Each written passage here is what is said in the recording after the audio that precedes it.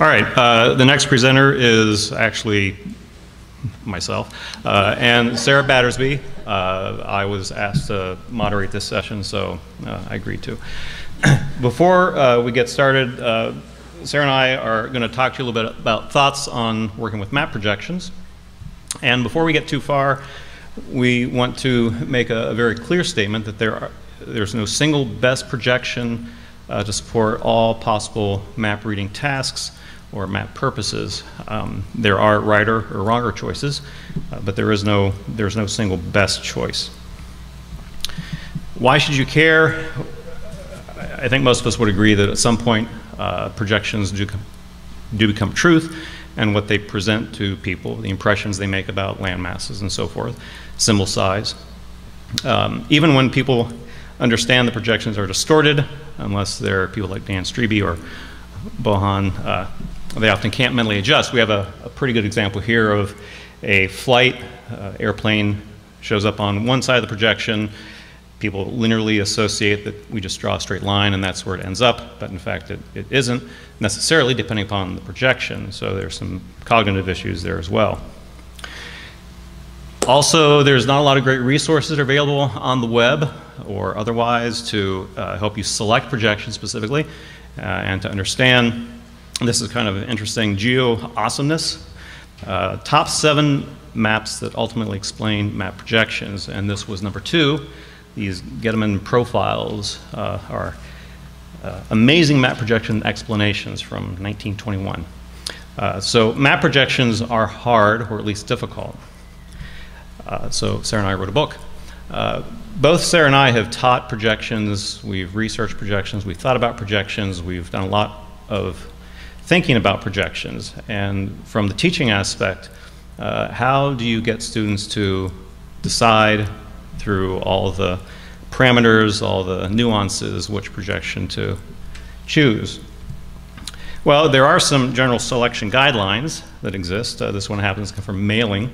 So if you look on the left-hand side, if you're familiar with the projection properties, sort of weed your way through to the map use task, or work in reverse. If you're familiar with the map use task, then you weed your way back to the property. But it's not very specific. It doesn't really help you choose a single projection, much less make the decision which parameters and so forth to choose. Another projection selection guideline, widely cited by John Snyder, talks a little bit about geographic scale and the importance of that in the selection process.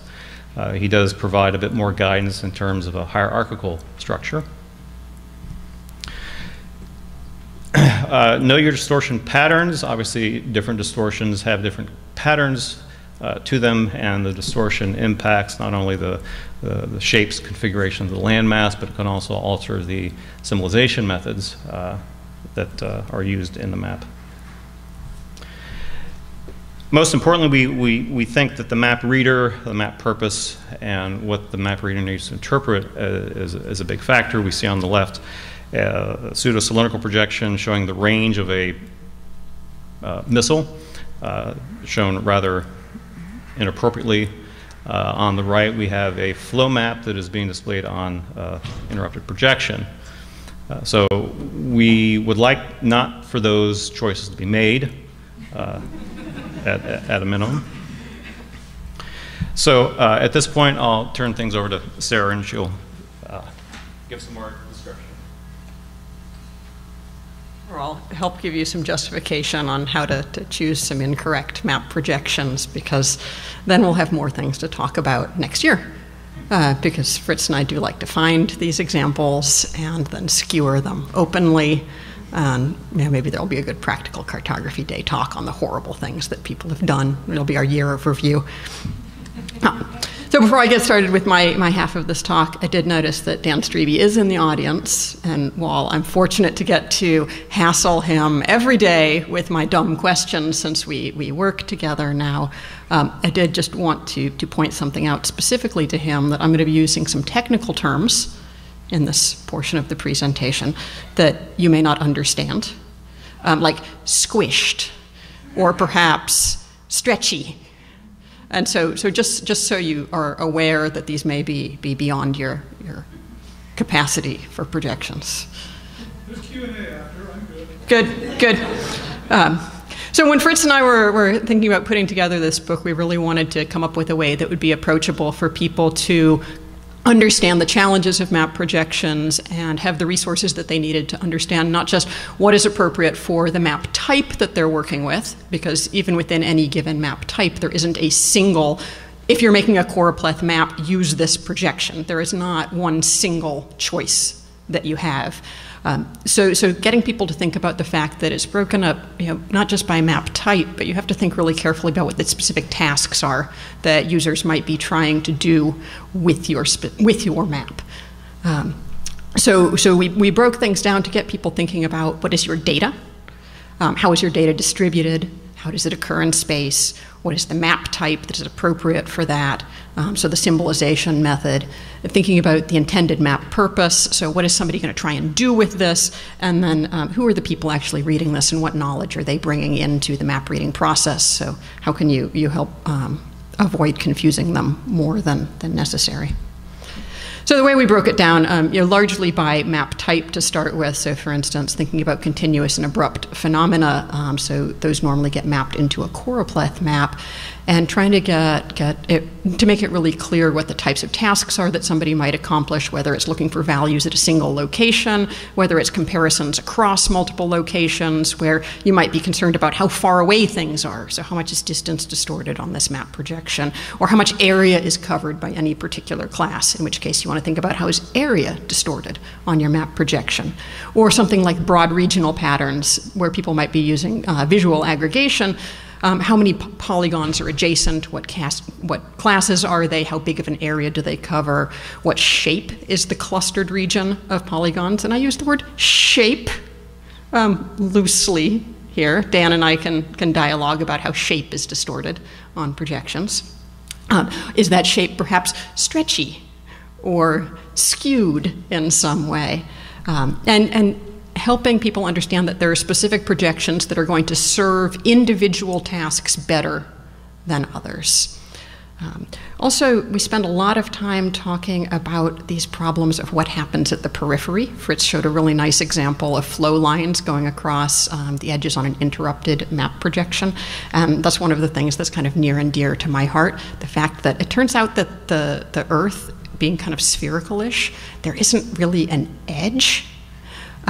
But on maps, it turns out that we have lots of edges, and it makes it really hard for people to wrap their heads around how far apart things really are because of where you choose the center of your projection, for instance, or where you draw these interruptions. And that just makes people's brains hurt. So we should be thinking very carefully about the periphery at all times. With choropleth maps specifically, because a lot of the tasks do end up being area and distance focused, thinking with medium to large geographic extent, some of the challenges of how large geographic areas appear compared to others. For instance, how large is our blue continent versus our red country? Yeah, we have some geographic differences between an equal area and a non-equal area projection. Or in the tiny, tiny little orange countries highlighted, we've got Morocco and Sweden. What if we're looking at something that involves us comparing the area of those? Maybe I have a density measure and I know the density of widgets that are produced in each of those countries, and someone, for some horrible reason, decides to try and backwards transform to figure out how many widgets there might be in each location. And if the areas cannot be comparable, or if the areas are not comparable, it turns out that you totally misunderstand what the spatial distribution is. Now, on the other hand, with small geographic extents, you have a lot more choices, because it turns out with, I think, pretty much any map projection, so long as you choose parameters that don't really suck, you can effectively minimize the distortion to the point where just pick something that looks good. So here we've got two examples where all we're doing is adjusting the parameters for the projections, and we can make a non-equal area map projection work pretty well. We can make a conformal map projection work pretty well. And here we're showing distortion of either angular relationships or of aerial relationships.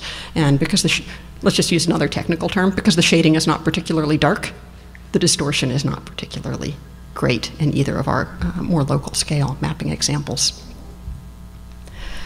Another map type that I think is interesting to highlight that we covered in the textbook or in the book is looking at isorhythmic mapping. And one of the fun challenges with isorhythmic mapping is that you don't just have to be concerned about what projection you use when you are displaying the information to a map reader, but you need to be really concerned about what map projection was used when you were creating the data that is going to go on the map. Because all of the measurements, or all of the calculations for the isorhythms are going to be based on distance measurements.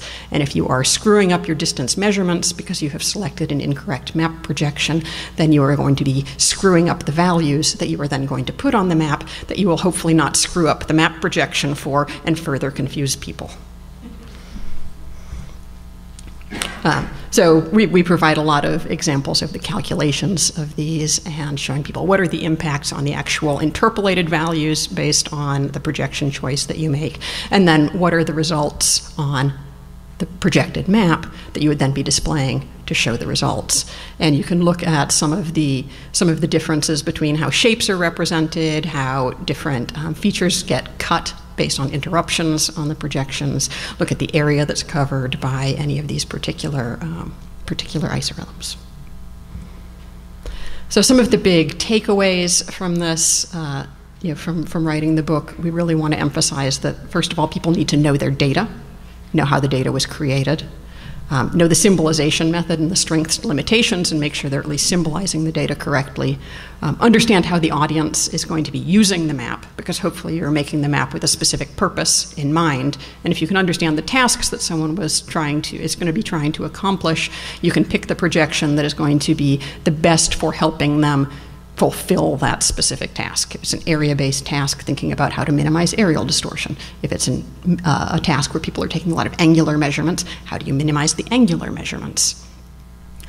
Thinking about how to do measurements on an ellipsoid and then visualize the results on a projection. Understanding distortion patterns, and we were able to use Dan's awesome GeoCart software to make a lot of our distortion visualizations. So should you ever want to visualize distortion, I highly recommend that as an option. Think about who the audience is for your map. Please don't accept the default values because they're probably bad. And never, ever forget about the impact of the periphery, because it turns out that your map readers won't understand the impact of the periphery, so if you aren't thinking about it as well, you're just magnifying the badness. And that is what we have to say. Thank you.